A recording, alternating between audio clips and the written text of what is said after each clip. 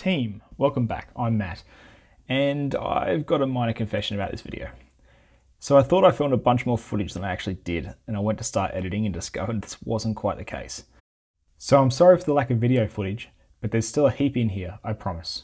Sit back, relax, and enjoy some stills before we get into the meat of it. Slide, thanks mate. So this is my mate's track car. He and his dad use it for community organised time trial street sprint events. The legal type, not the other type.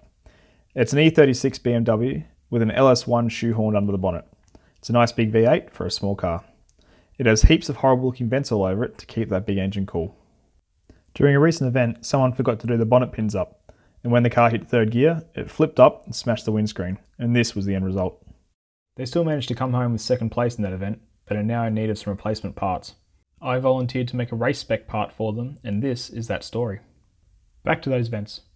I needed a decent outflow area to keep the engine cool, so I worked out what the current area was, added a little bit more to it for a safety factor, and then made them higher so we didn't need as many of them and arranged them a bit more nicely.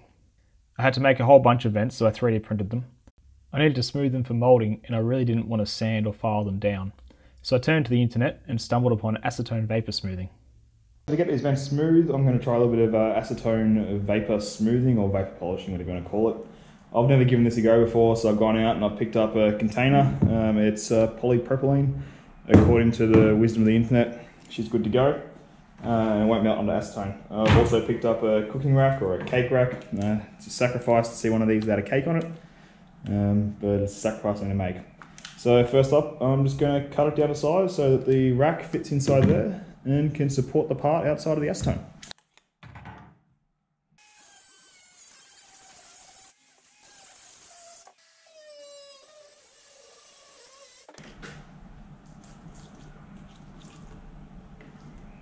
This is a scientifically calibrated quantity of acetone.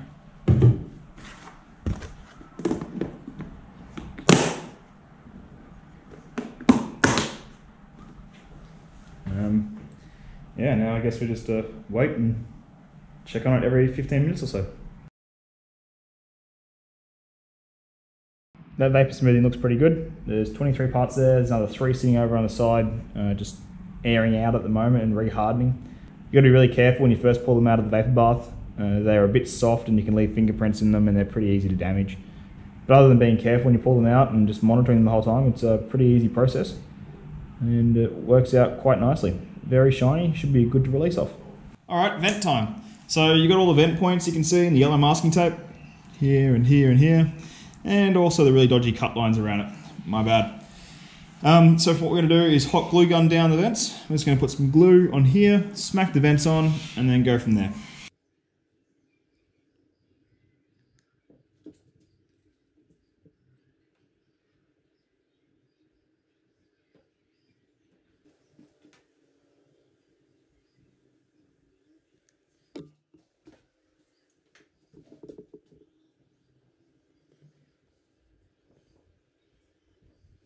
Because every man needs a hot pink glue gun in his life.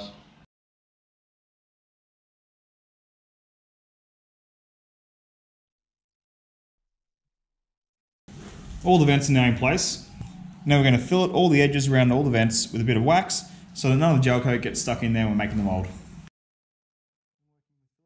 When working with filleting wax, make sure you get it nice and soft by working it so that you get it into all the spots that you need it to.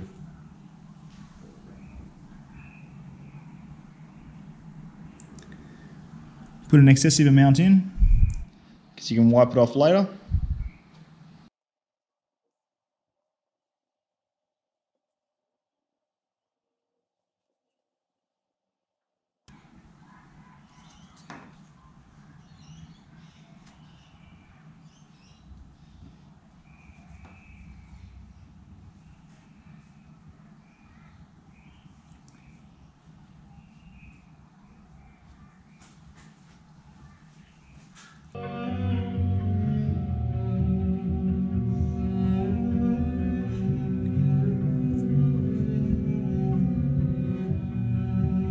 Since you've been gone, I've finished off installing all the vents.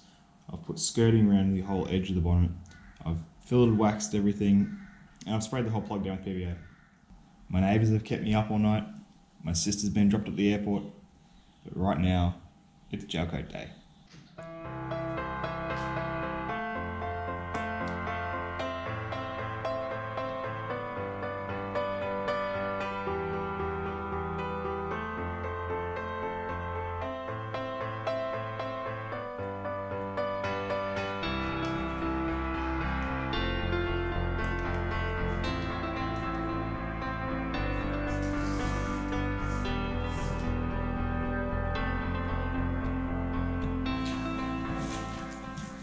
As we apply our gel coat, I want to be relatively liberal with it.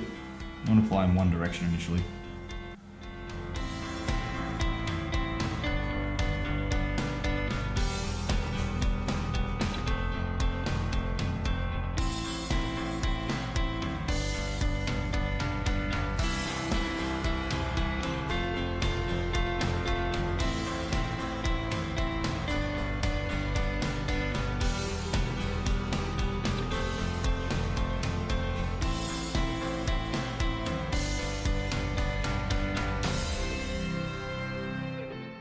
That's coat one done, so now we're committed to see this whole thing through.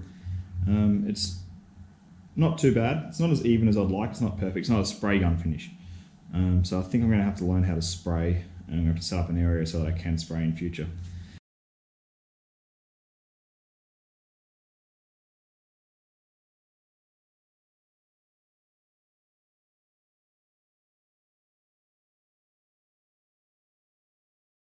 After the first layer, everything went bad. I couldn't get the glass mat to conform to the vents, so I had to grind out the top of the glass after it cured, and then make a putty to go over it, and turn the whole vent area into a big plateau. This was much easier to glass over. Welcome back. With the mould all cured, it's time to demould. I've got to remove all these flanges. I don't want to take this bonnet out of the actual mould yet because I have to make another couple of cuts into the perimeter to locate some key features later on. But for now, let's just start taking all these bits off.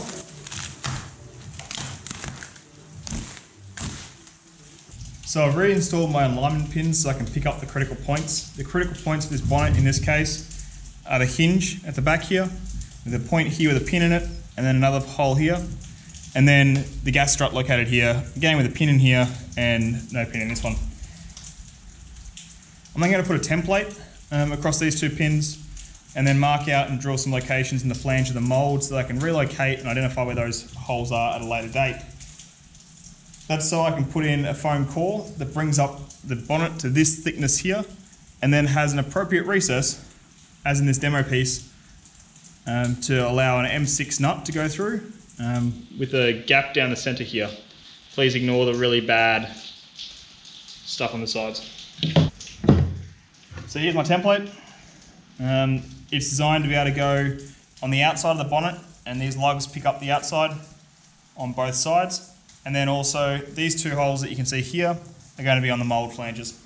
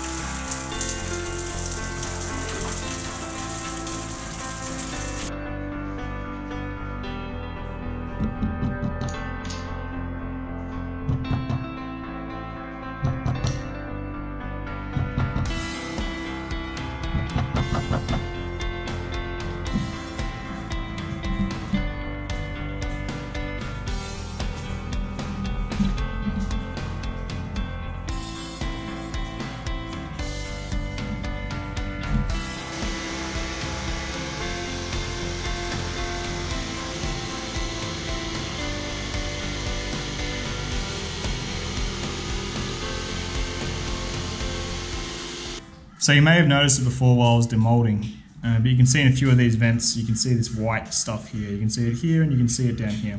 When I was grinding away the top layer of fiberglass that didn't sit right over the vents, I accidentally went through the gel coat but entirely accidentally. I don't know why you'd ever want to do that. So I went through the gel coat and hit the plastic below. So that there is actually just a mixture of Q cells, glass microspheres, and resin. So I'm going to have to be careful of that. I probably should have put some gel coat in there before I put the Q cells over the top.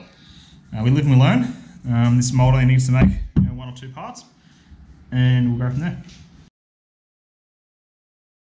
You didn't miss much here, just lots and lots of sanding. I had a few PVA runs to get out of it, and one of the corrugations from the core fluke gone. Generally started with 240 grit and used 120 grit on the rough stuff. I then went up to 360 grit before wet sanding from 400 through to 1000 grit. In hindsight, I should have wet sanded from the start, as it would have prevented the red dust from getting all over my workshop, and then I could have ditched the respirator for a little bit more comfort. This is the finished product ready to make the part. I should have filmed some more, and I promise I'll do better for you next time. Thanks for watching.